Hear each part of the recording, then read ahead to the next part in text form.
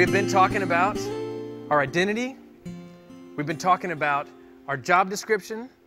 We've been talking about the ground rules for how we fulfill our job description.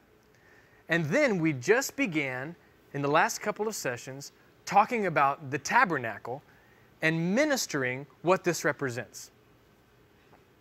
Some of the things that we talked about, specifically the first three things, you come in through the gates.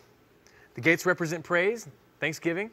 You come to the altar of sacrifice. The altar of sacrifice is a place where we lead others in submission, and we also come into submission because we recognize that Jesus himself submitted himself to the cross on our behalf. And then we come to the brazen laver, which is the washing of the water of the Word. Now, everywhere that we've been so far, we've been in the outer courts. What I want you to recognize is we're about to go into a totally different atmosphere.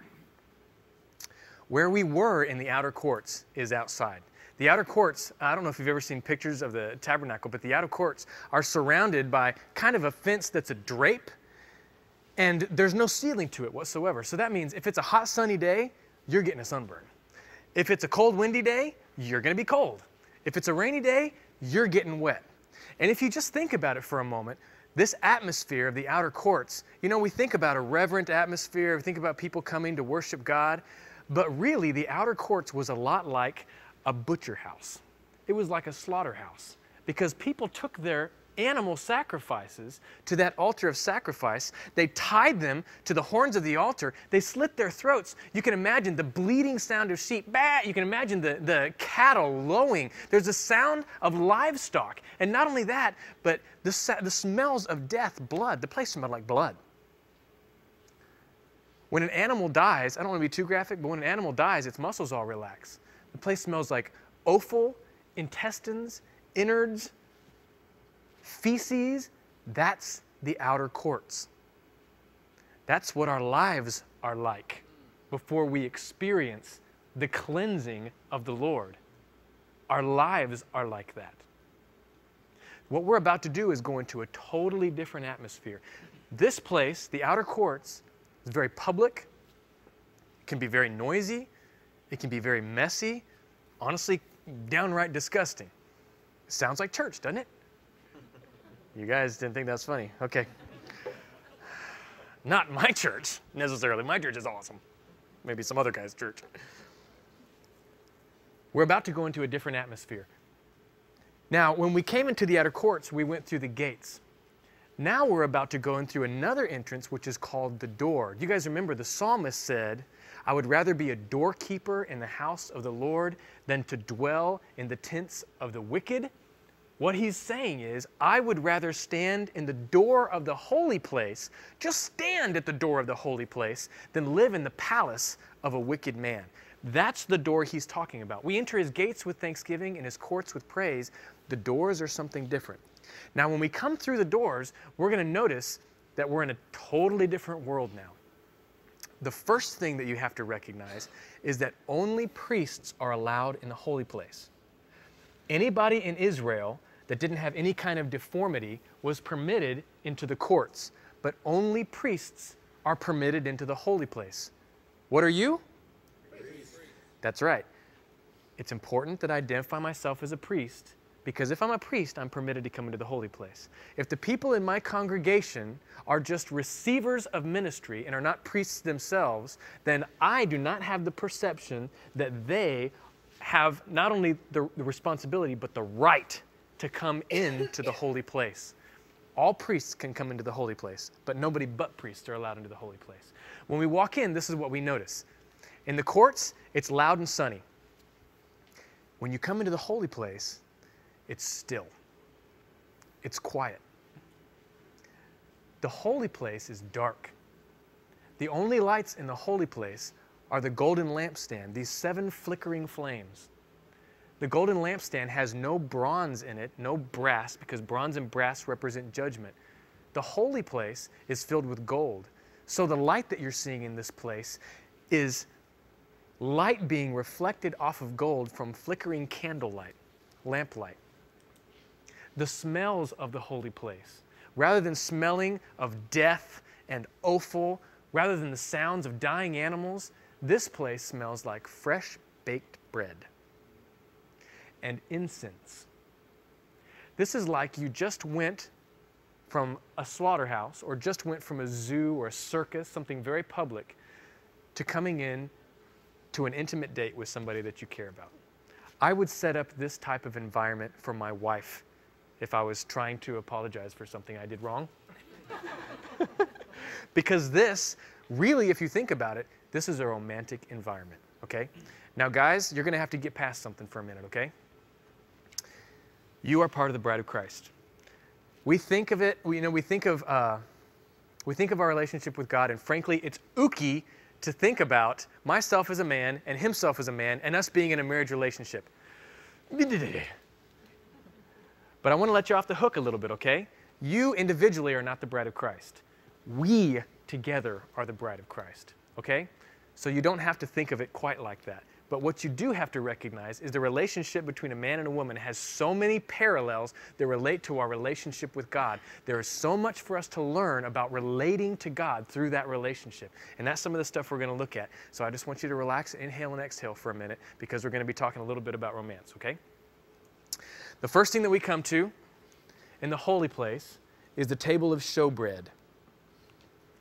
It's actually spelled shewbread. Show, S-H-E-W, means to tell forth. So the first thing that we notice about this is there's a story involved here. The table of showbread is about telling something forth. The Hebrews called this by several different names. They called the bread that was on the table of showbread the presence bread. What that tells us is we're about to come even deeper into the presence of God. They called it the bread of face. What does that mean? That means we're about to come into FaceTime with God. This is FaceTime with God. And they also called it the bread of order. Now, the reason I'm telling you that is because sometimes in Pentecostal and charismatic circles, we think that presence and face equals chaos. God is not and never will be a God of chaos. He found everything in chaos and put it in order. That's the type of God we have. He's a creative and an orderly God. Now, I'm not saying that things sometimes don't look the way we would like them to look, but I am saying this. God and the church don't thrive in chaos. The church thrives in a place of safety and health, but also a place where the presence of God and the face of God are evident. Now, let's talk about the construction of this table of showbread. You can find this in Exodus 25. First of all, the table itself is made out of acacia wood, that same type of wood, shittim wood. And do you guys remember what that represented? Any? Huh? Blemishless. Remember, it's a type of wood that doesn't rot very easily. It's a type of wood that doesn't decay. And so it represents sinless humanity. It represents incorruptibility. So once again, every time we see this acacia wood, we see Jesus. Sinless Jesus. This table, there's something about this table that represents Jesus to us, okay? Now on top of that acacia wood, remember when we were at the altar, on top of the altar is bronze. It's covered with judgment. But there's no bronze in this place. This is covered with gold. Gold in the tabernacle represents divinity. So wherein at the altar we saw a representation of the sinless humanity of Christ taking on the judgment of the world, the judgment even of God against sin, here we see the sinless humanity of God taking on divinity. This is Jesus as the Son of God. There are two crowns around the outside of the table. One's probably inside of the other one, and those crowns probably represent Jesus' dual role as a priest and a king. And on top of this table, there are all kinds of dishes. There are golden incense spoons. There are golden cups for the wine offering. Your notes say there are gold dishes, gold spoons for incense, golden cups for the wine, which is poured out in the drink offering. Now, just from what I've described to you there, what does this sound an awful lot like?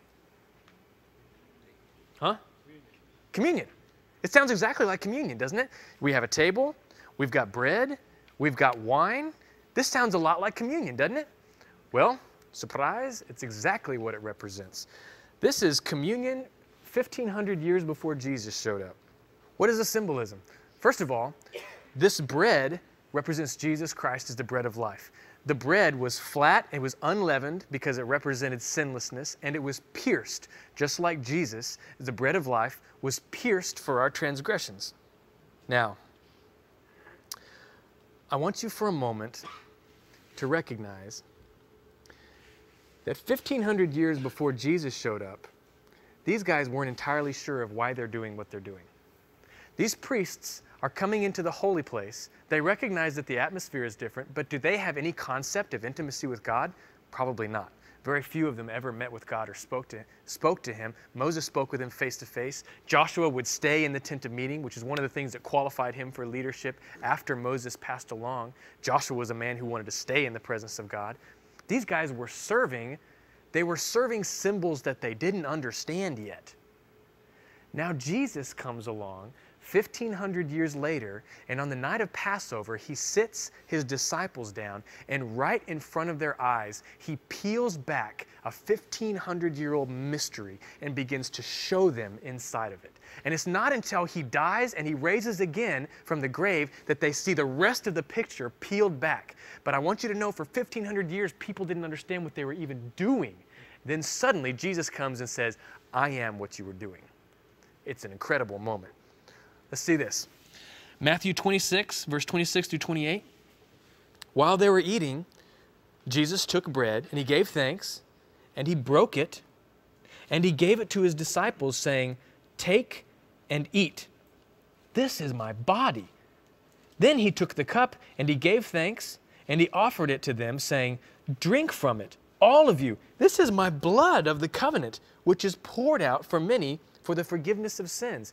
Doesn't it sound to you like he's actually teaching them something? Take, guys, here. This is the bread. I'm explaining something to you. This is my body.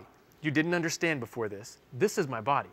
This is what the priests were doing 1,500 years ago, but they didn't understand. This cup that they were celebrating with and they were pouring out at the altar of incense, the altar of intercession, that cup was poured out, that represented my blood, which is about to be poured out in intercession for you. That represented my blood, which is poured out for your forgiveness of sins. He's peeling back the mystery of this, and they're just sitting there half dumbfounded and probably in shock that he's even taking this onto himself to begin with. Once again, they're thinking, is this guy talking about cannibalism? Because they haven't had the Holy Spirit to give them the understanding of it yet. But there's going to come a day when all that stuff is going to open up in their minds, and they're going to go, all along, everything here is about Jesus, and we didn't even know it.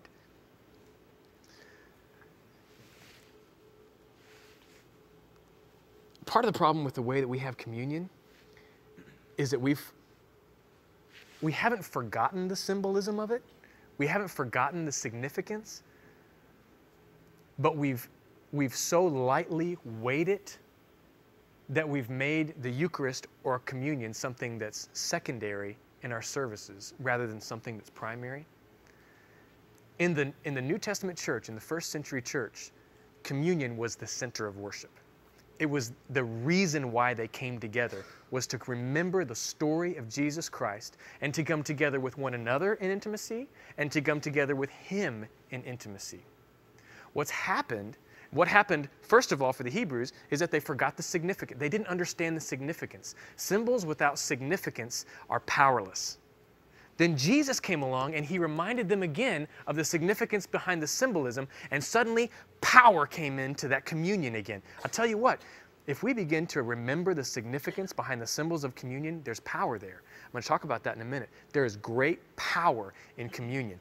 But if we just treat it like it's a 5 or 10 minute section of our services where we sing a slow song and we go around and we eat a wafer and we drink a little cup of juice, and that's it, it's powerless.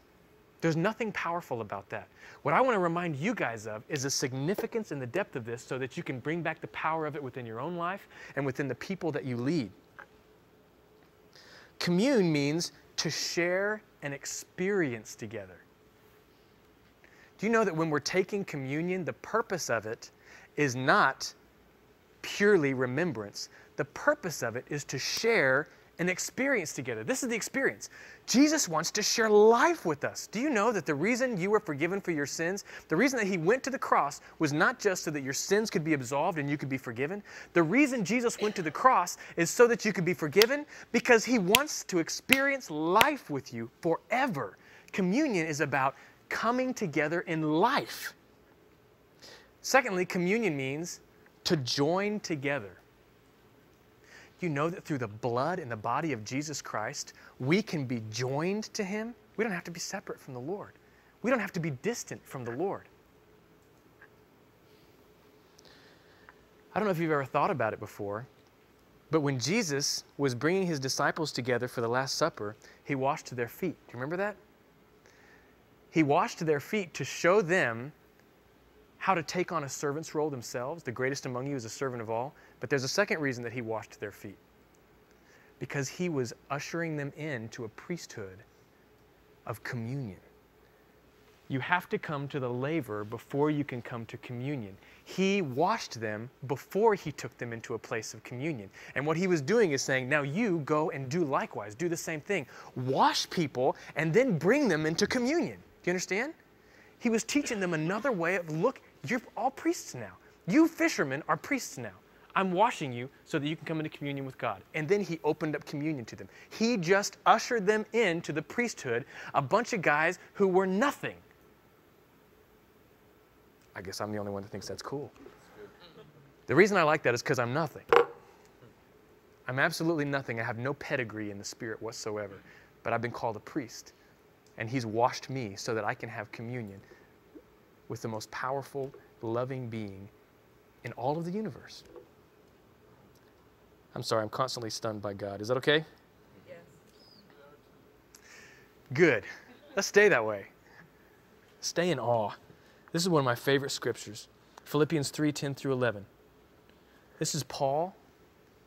He says, I want to know Christ and the power of his resurrection and the fellowship of sharing in his sufferings, becoming like him in his death, and so somehow to attain to the resurrection from the dead. How many of you want to know Christ? Anybody? I want to know Jesus. If I die without knowing Jesus, it'll have been a waste of time, a waste of salt and dirt and breath. I want to know Jesus.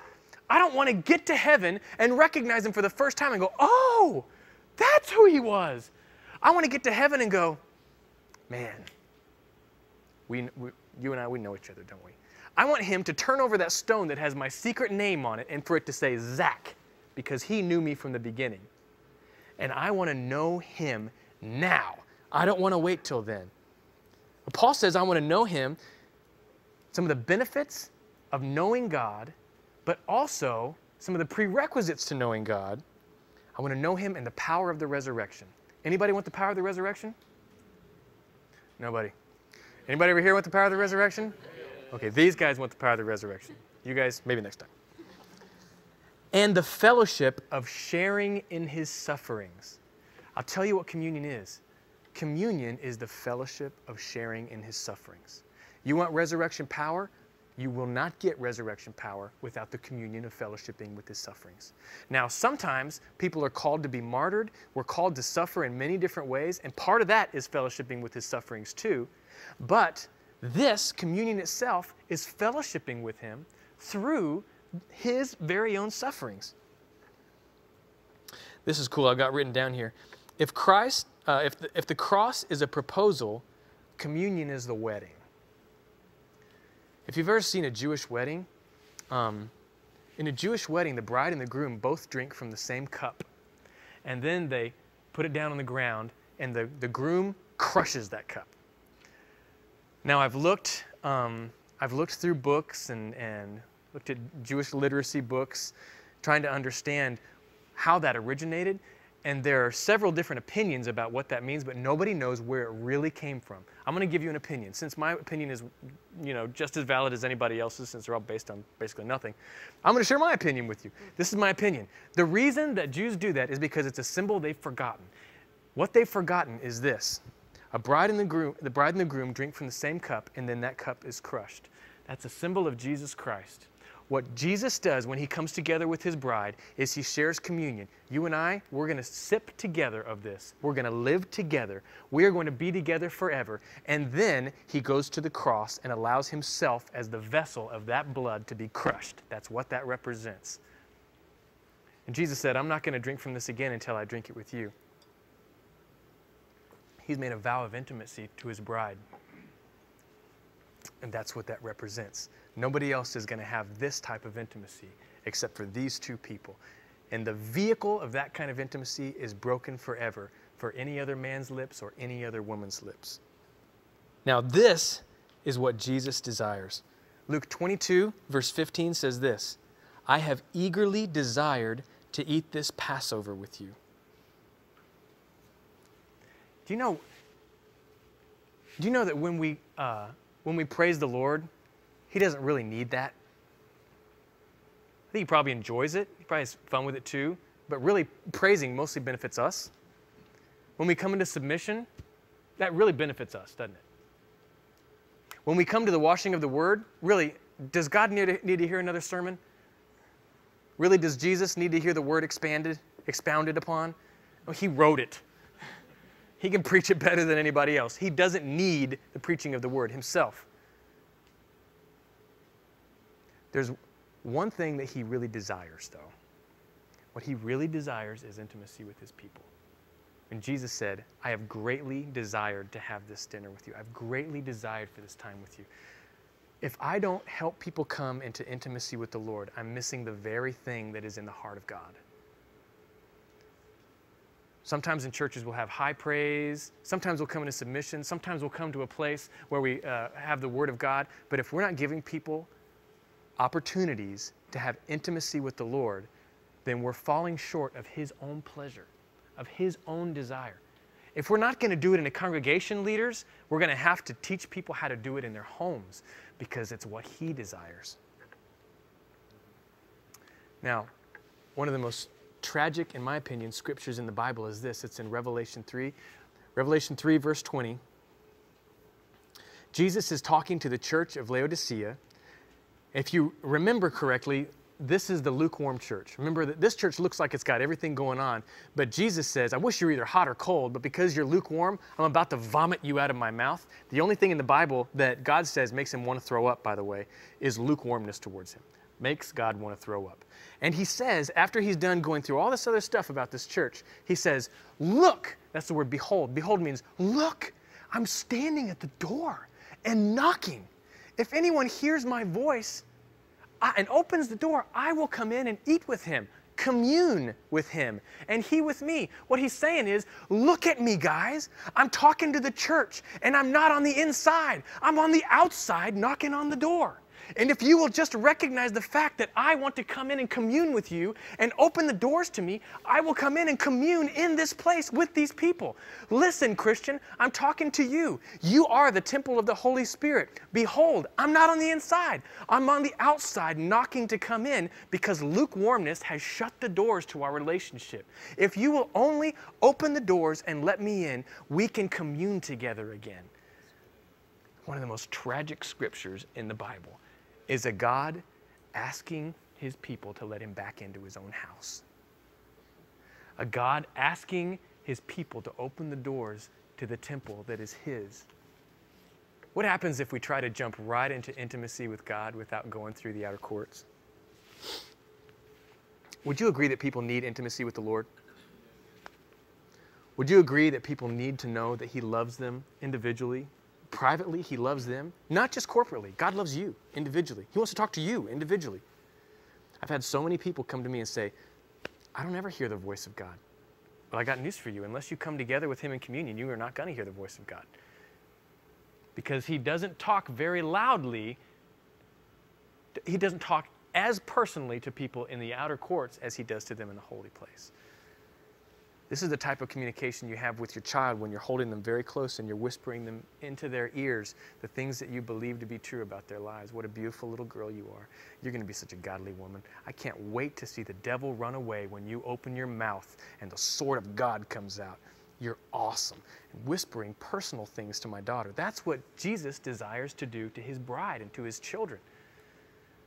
What we do in the church is a lot of times we don't prepare people for communion, and we just try to jump in like it's another thing we have to squeeze between songs, or we have to squeeze in as an element. Paul knew that, and he gave some warnings. Corinthians 11:27 through 31. Therefore, whoever eats the bread or drinks the cup of the Lord in an unworthy manner will be guilty of sinning against the body and the blood of the Lord. Anybody want to do that? Not me. A man ought to, first of all, examine himself before he eats the bread and drinks the cup. For anyone who eats and drinks without recognizing the body of the Lord eats and drinks judgment on himself. That's why many among you are weak and sick, and a number of you have fallen asleep. But if we judged ourselves, we would not come under judgment. That's where that scripture comes from. If we judged ourselves, we wouldn't come in under judgment. Do we have a world full of people that are sick and falling asleep? Do we in our church have multitudes sick and falling asleep? Let me take you back to communion for a moment, okay? Paul is basically saying here, if you are disrespectful with this, it leads to death. If you are disrespectful with communion, it leads to death. Just like if you are disrespectful with your intimacy in a marriage, it will also lead to death. If you're adulterous, it will lead to death in the relationship. If you're disrespectful in communion, it will lead to death. He says two things. First of all, you need to examine yourself before you come to communion. Second of all, you need to recognize the body of the Lord. Now look, what we've just done coming through here is we've examined ourselves.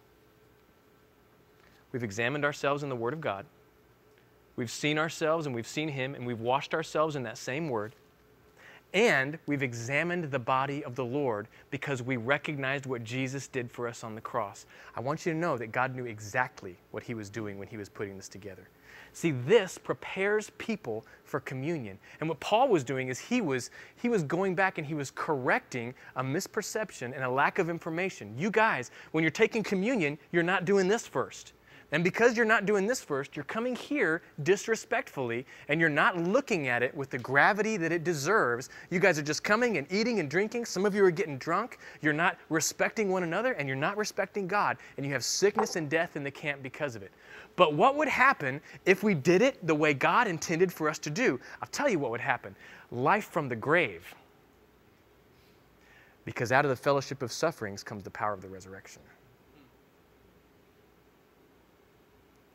I don't want people to just be raised from the dead in Africa anymore. I want people right here at Gateway Church to be raised from the dead. I believe there's still power for it. Anybody else?